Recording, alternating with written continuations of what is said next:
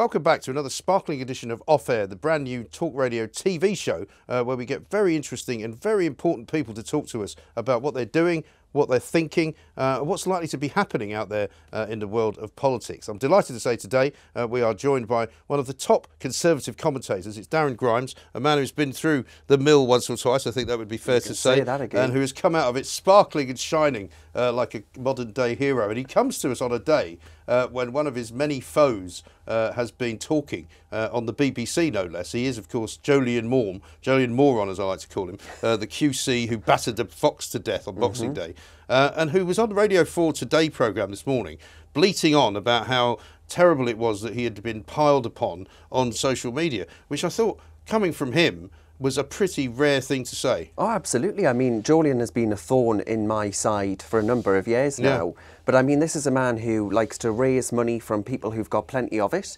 and then waste it on failed court cases. He did that. The Electoral Commission looked into my affairs during the referendum twice. He judicially reviewed their second decision. And then they came after me a third time. They joined this Quango, this supposedly non-biased state regulator, joined Jolyon and his FBPE mob and decided to come after me for a third time and then find us their maximum fine. And all because of this QC who was so driven, absolutely hysterical because of our vote for Brexit, that he made it his life ambition and his raison d'etre. It's totally, but I was incensed when I saw on the Today programme the day. Well, I saw your tweet and I thought, I'm so pleased that you were coming in today because we can actually go through this. And people should know how ghastly this individual actually is, because for him to now play the victim is quite senseless and nobody should be taken in.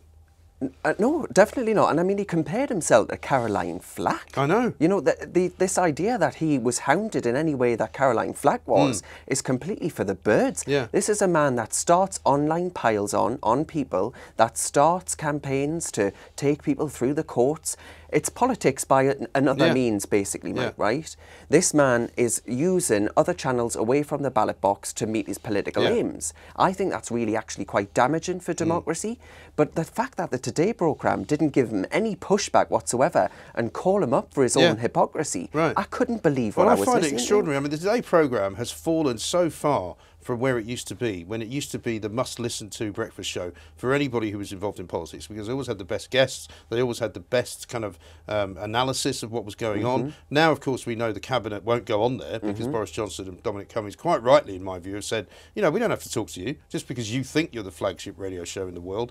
You know, we're not going to talk to you because you're too biased. Well, exactly. And I mean, I couldn't recommend anyone strongly enough to listen to talk radio instead. Well, exactly. Well, Julie Hartley-Brewer, far more interesting in the morning than the BBC would ever be, and of course followed by me. Well, I can't recommend myself highly enough. But I mean, the thing about Jolyon Maugham as well is that he absolutely represents this class of people, the FBPE crowd, as you call them, who basically were this kind of superior, supercilious, you know, looking down on everybody else who voted for Brexit because they were too stupid to know what they were doing. And I mean, he is the ultimate kind of king of that lot, isn't he? Listen, I think you look no further than what he did, what he tweeted over that Christmas period when he tweeted about that fox. It was dripping with arrogance. It was dripping with egotism that says, I can get away with this because of my position and who I am. I'm a member of the Queen's Council. You know, your terrible crime was to have a view that differed from his at the end of the day. That was all it was. And you wanted something different for your country than he did. And you were able to be very good at articulating that. It's having the temerity to dare campaign for something that these metropolitan liberal elites don't actually want to see happen. And that's, I mean, I've always said I'm motivated by one thing in politics, and that's ensuring that people in communities like that where I come from in County Durham actually have a voice, because I think in the world of media there are far too few people like you and far too many people like Jolyon. Yes, exactly right. I mean, one of the problems we talk about a lot on this show and on many other shows that I do is that the media itself has become very elitist, you know, because there was a time when the media was made up of people like your parents, you know, guys and women who would learn a trade. You know, they wouldn't go to university. They'd learn a trade, which was journalism. They'd learn shorthand. They'd go to the local council meetings. They'd go to the local criminal courts, and they would report into the local paper, and they might then get themselves into the BBC and then into, you know, national newspapers. But now it seems to be full of these kind of privately educated, very Oxbridge mentality types who are all the same. And they, you know, and I'm not going to criticise Robert Peston individually or Andrew Marr or anybody like that, but if you look at them all, they're all kind of cut from the same cloth. Exactly. That's 100% correct, glowingly so. But I mean, I was on Politics Live not too long ago, one of the BBC shows, and I came off and they said, why have you got him on? He doesn't have a degree. You know, this idea that you cannot comment on politics if you don't have a degree or you're not some expert. Right. I mean, Jolyon's a tax lawyer. Yeah. Why was I hope he's better at tax law than he is at everything else. He doesn't seem to be doing quite a lot in that area. He's also, I mean, he's one of the many lawyers that I've had tangles with on Twitter, right? He's blocked me now, by the way, but he's come at me a couple of times and accused me of libeling him, right? And I know a lot about libel. I used to work for a national newspaper, so we know the best libel lawyers in the business, right? And I would always go back and I would say, look, you're a lawyer. How can you accuse me of libeling you when you know perfectly which part of what I said libelled you? And then he just would disappear again and go scurrying back under his little chicken coop. You know what that is? The only reason he's doing that is because he thinks that's the one way to shut you down. That's the one way to make you think, oh, well, I mustn't engage this person anymore or debate his ideas and what he says because I can put the fear of God into them. Yeah, because I'm a lawyer. I'm a QC. Yeah, I had a similar run-in with the secret barrister, right, who accused me of libelling. I said, mate, you don't exist. You don't have a reputation because you aren't anybody. You know, if you want to come out and admit to who you are, then I'll libel you. But right now, I can say whatever I like about you because you are a fake account. And he blocked me as well. Well, totally. But I mean, do you know what? Actually, bizarrely, there is one case coming up of Jolyon's which I potentially do support. Okay. And I'll tell you why. So he's potentially taking the government to court over environmental policy. Oh, yes. I actually think that this could go some way in exposing the deceit of achieving net zero by 2050 because I don't think the government and politicians in general are being honest with people about the trade-offs that will be required with that. You know, that means you lose your heating, your car, your holidays, cheap food, so many ways in which they're being fast and loose with the facts, basically. Well, it's very interesting, isn't it? I was very disappointed, actually, with Boris Johnson taking on this whole green agenda because I was rather hoping that he wouldn't. I was rather hoping that, you know, he would be an old-fashioned conservative, rather like most of the people in the Conservative Party, who are not really interested in paying more taxes to stop climate change and who are not really interested in this whole kind of, you know, campaigning behind, you know, Greta Thunberg and all of that. But it's interesting you mentioned that case because it's another crowd-funded scenario which Jolyon Maugham has organised, and he's got another crowd-funding source out there. And the last time I looked, they already had about 25,000 quid. The thing I find amazing is where they find the idiots to give them the money.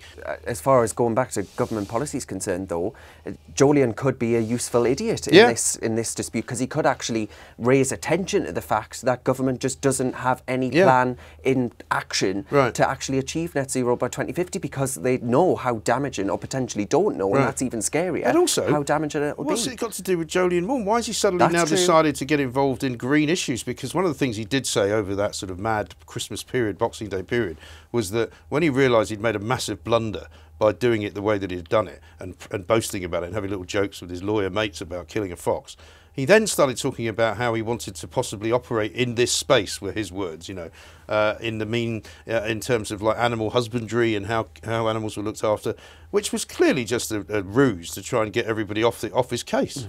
And so now he's gone green. I think the going green thing is a really clever tactical decision, actually, because if you think about the zealots in the FBPE, the Continuity Remain campaign movement, they're all massive environmentalists and greenies. Yes, they all are, That's aren't the they? next religion. It's not the EU anymore. It's this green crap, basically, that they're all pursuing. I mean, what makes me really angry is that recently Bloomberg published some stats that showed that the wholesale price of energy has dropped by something like 30%, but bills haven't, right? You've got households, the least well-off in society, penalised the most. by green taxes and by this pursuit of net zero, they're going to have to do a lot of upgrades to the infrastructure, and that's being put through. Those costs of that are being passed on to the least well-off in society. That's what these green policies are doing. One of the things that came up, because they've sort of hinted at, without going quite as far as to say it's definitely Conservative Party policy, they've hinted at ripping out everybody's gas boiler, right? Hydrogen. Now, somebody said to me, who was actually a gas engineer, he said, well, what are they going to do with all the people who are gas engineers? Are they going to make them all unemployed? Are they going to retrain them to do something else? And what about people who live in very rural parts of this country, who are not lords of the manor, but who are just ordinary folk, who live in a little farmer's workman's cottage, and they need to have probably either gas cylinders, or they've got an oil heater, or they've got oil being delivered into a tank in the back garden. What are they going to do with all those people? Well, even thinking about coal, right? We have got rid of that almost, and we certainly are from 2024, from the energy mix, from electricity. But we still need it for things like cement and steel. And if you think about how many infrastructure projects that Boris Johnson is promising every other week, he's got a new infrastructure project. We need that coal. The Extinction Rebellion tried to shut down work in County Durham on an open cast coal site, which, by the way, once they're finished with it, they do up the area and it looks beautiful afterwards. But we're importing... I hope it wasn't those topless women, was it? No, it wasn't. Oh my God. I was quite traumatised by that over the weekend. Well, me too. But we're importing millions of tonnes of coal from Russia. Do you reckon their environmental standards are hunky-dory? Well, absolutely not. I mean, I thought the whole point of us becoming sort of self-sufficient in energy was to stop the ability of the Russians to hold us to ransom over supplying our energy through that big gas pipeline for a start that comes into Western Europe. So if we're buying coal from them, doesn't sound like a very good idea. No, definitely not. And we might not need it for electricity, but we still need it to build, to create steel and build the infrastructure that we need. So I think what is really important for me, right, is that you actually look at the consequences of these people's actions. It's all well and good, a virtue to the green crowd, but when you start to hurt the poorest people in society, that's when I start to get upset. Well, funnily enough, I had a conversation with one of the very few sensible voices on the climate debate, who actually is a bit of a sceptic, not so much about the climate changing, because I don't think there's anybody out there who is technically a climate change denier. You know, we know that there are floods, we know that there are sort of incidents of extreme weather which perhaps we haven't seen for a while. However, not everybody believes that one, we are to blame, or that two, we can change that, right? But he was saying that all of the things that can be done easily have now been done by this government and by other governments, and now it starts to get tough, because now is the time then they have to start hurting people in order to get to the targets that they want. So you're absolutely right in saying that, because already we're seeing electricity prices, as you say, going up because of green taxes. We already pay more money to fly than anybody else. Despite the cost of it going down. Yeah. Well, look at what happened over the past weekend. You know, the price of oil has gone down to $30 a barrel, which is a drop by a third, I think, approximately. We're not going to see cheaper petrol at the petrol station, are we? And the fact is, most of what we pay at the petrol station is tax. It's ridiculous. Well, it is. It totally is. And I mean, it's just, let's be honest. And I think that's why people like you are so fantastic, because you do hold politicians and these campaigners to account and ask them how they're going to pay for these policies, because it strikes me that actually all they want to do is get rid of all the progress that we've made over the past 100 years. Yeah, they want us to go back to living in caves or something. Well, definitely, yeah. I mean, even if you think about living standards, if I'd been born 100 years ago, my granddad was down a pit, right? They wouldn't mind seeing those sorts of living standards brought back about again. Yeah. And I just find it a Well, it's like all the people that campaigned against the closing of the mines. It's like, you know, I don't want to send my children down a mine. You know, you don't want to send your kids down a mine. Why would you? It's a horrible way to have to make a living. And the people who actually did do it for a living had miserable old age because they suffered from vibrating finger, or they suffered from respiratory problems, cold lung. They got cancer. You know, I mean, we should be better than that, and we are better than that. But I think this is part of the problem, Darren, as well. That, you know, you've come from a very working class background, so you're immediately kind of looked down upon by some of these middle class types who have never had to worry about anything in their lives. I mean, these Extinction Rebellion people, right? The ones who are genuinely kind of actually mentally disturbed by the fact that the climate is going to somehow kill the planet have literally got nothing to worry about, because if they did have something real to worry about, like putting clothes on their back or feeding their kids or making sure that they were well enough to go to work, they wouldn't be worried about all this nonsense. I mean, I was back home at the weekend and I went around our local Asda and I noticed that there hadn't been any stockpiling done in Asda in Stanley in County Durham. Right. And that's simply because people don't have the cash, right? Right. People don't have the extra cash to be able to stockpile toilet roll. No. So this madness, in my view, hasn't happened up in areas like that. But that's because they haven't got the money in order to commit these acts of what I think are totally nuts. Yeah. But that's what people need to recognise, is that these policies have consequences, and the consequences could mean that people in the northeast of England lose their high-skill, high-wage jobs in areas like that open cast coal site, for example, and that's food on families' tables. Yes. Gone because totally. This government, I think, is beginning to show some slightly worrying signs, and I don't know whether you can tell me how it's being received up in the northeast, where all of those people voted Tory and have said very clearly, we're only lending you our votes for a bit, let's see how it goes. I'm slightly worried that Boris Johnson's government is all about smoke and mirrors, and it's all about spending all this money. They suddenly found 46 million to find a cure for the coronavirus, right? They're going to give that money away. They're going to spend £1 billion, supposedly, putting up a few more 5G masts between now and 2025. And everything's all about massive amounts of money that we don't really have. No, definitely not, especially not when you look at public debt and the size of the tax burden. It's at a 50-year high. Right. You know, we don't have all this cash to be splashing around. I do think that on sensible infrastructure projects, like ensuring areas in the north are connected, because that's the biggest block on achieving employment in the north, because people just simply cannot access the areas that do have the jobs, and the way in which you grow prosperity is to connect areas like that. So what are we doing instead? We're spending 100 billion quid on HS2. I know. Beggars belief, which nobody wants, No. which nobody apart from the kind of transportation wonks think is a good idea. And quite frankly, I'll be dead by the time it's ready, right? Because it's going to be 2040 before you can actually get on the train. And can you imagine how much technology will have advanced by then? Exactly. Why the hell would you want to get on a train? Well, we You'd might probably be in get on a driverless drone. cars or something Well, at that point. You know, it's short-termist. Short-termist is 2040 is not exactly just down the road, around the corner, but it is this short-term thinking, this sort of, oh well, we've got a mayoral election coming up in the West Midlands, so we can't cancel HS2 even though it's costing 100 billion quid.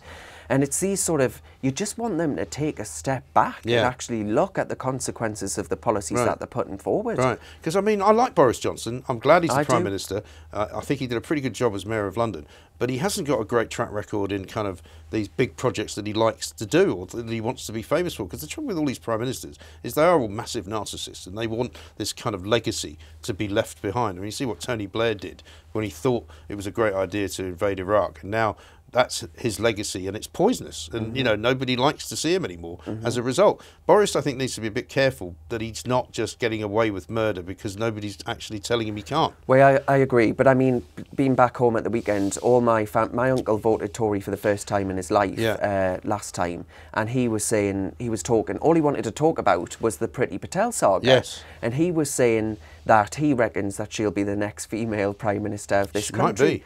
And it really hit home for me, actually, the massive disconnect between the media, political, civil servant class in this country and the ordinary voters on the ground. So I am absolutely delighted that Boris Johnson has been quite robust in his defence. Yeah, I was a bit worried actually coming up to Prime Minister's questions last Wednesday, because even though I absolutely think she's doing the right thing, you know, sometimes the noise and bluster around a story means that you just say, well, do you know what, we're just going to move her to the side, it's easier. When she was sitting next to him in Prime Minister's questions, I thought that's great. And when he was so robust, as you say, about defending her, I thought, well, that means that he's not going to give in to the first wave.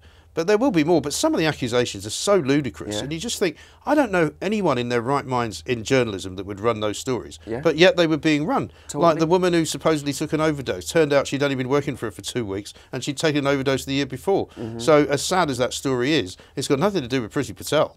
Exactly, yeah. But it really does hit home for me that Twitter is not Britain. No. And that's what these politicians have got to remember. Every time there's one of these hyped up storms that the media is absolutely desperate, frothing at the mouth to create. Yes. That's why I didn't support Boris going to visit the areas that have been flooded. Right. You know, when people are trying to rebuild their homes, the last thing they want is a media circus turning up on their doorstep with the Prime Minister surrounded by the press pack. They just want the money, the resource to, one, be able to ensure that this doesn't happen again, but two, to be able to rebuild their lives. And that's what these idiots on Twitter I must admit, understand. even though I should, as a journalist, be against it, I'm actually all for Dominic Cummings treating the press with such disdain. I think it's quite funny, you know, because some of these people are so pompous and they're all like, you know, well, you have to talk to me. Even Andrew Neil, I was disappointed with Andrew Neil because I like him as well.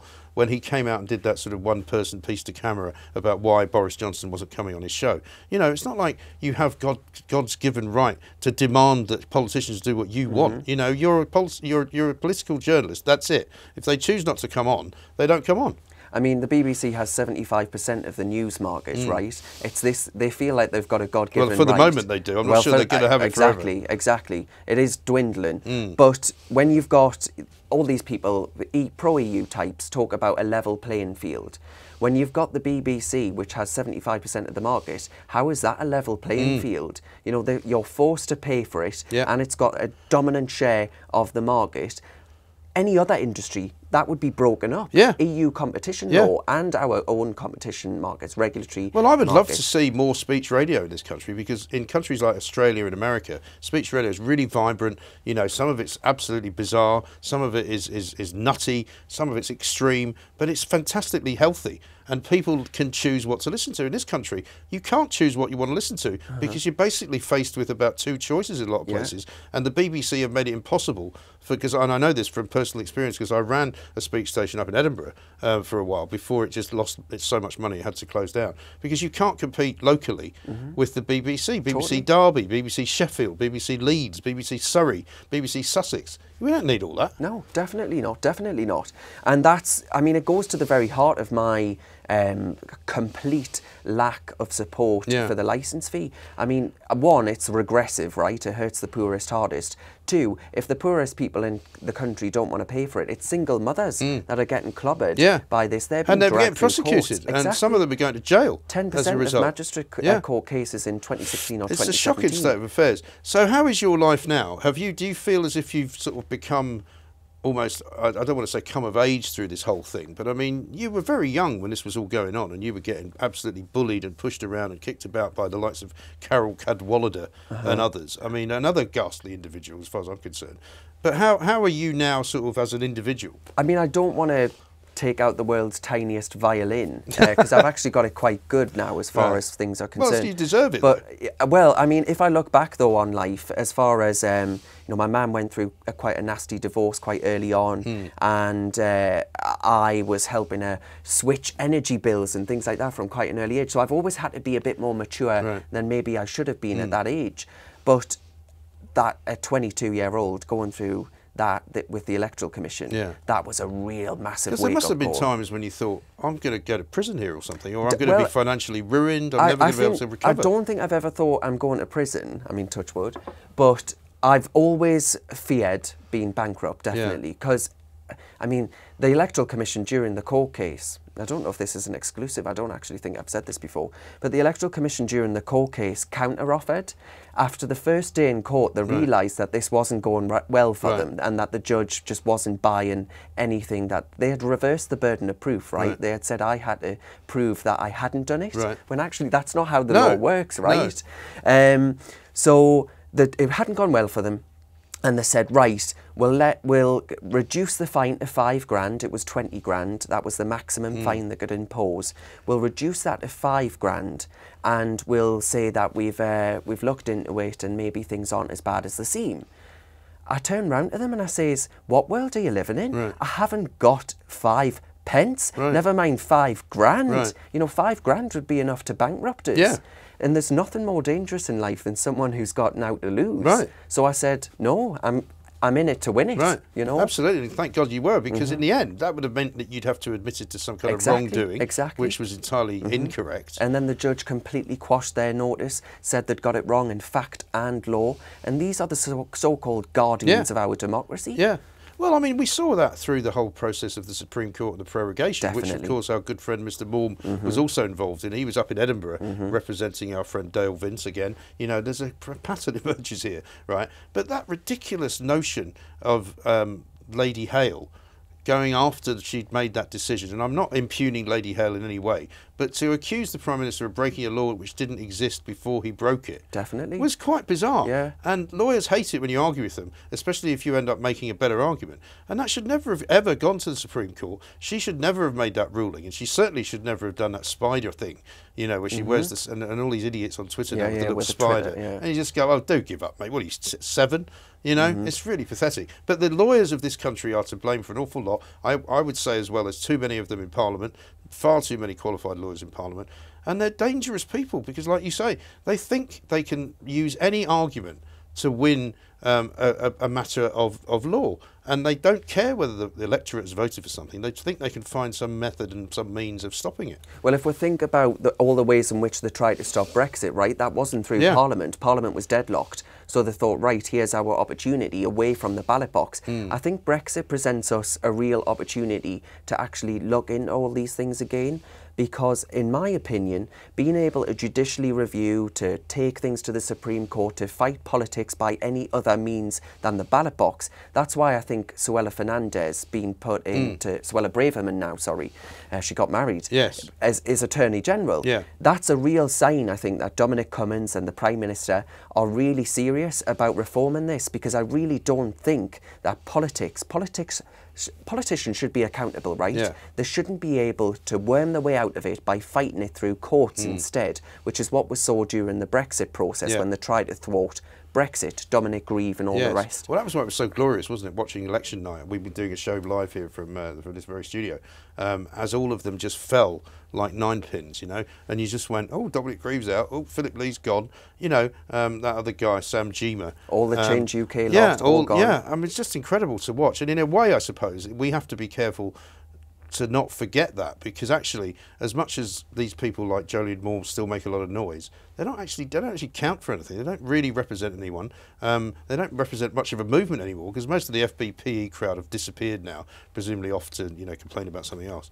Like you say, join the eco-plankery. But, I mean, you know, Boris Johnson's in a really strong position, and I just want to see him doing some really good things. But, I mean, you're right, though, that they don't matter. They're inconsequential, especially with an 80-seat majority. But they do have a disproportionate amount of power. They can still fight Boris Johnson's decisions, like we're going to see on the environmental stuff.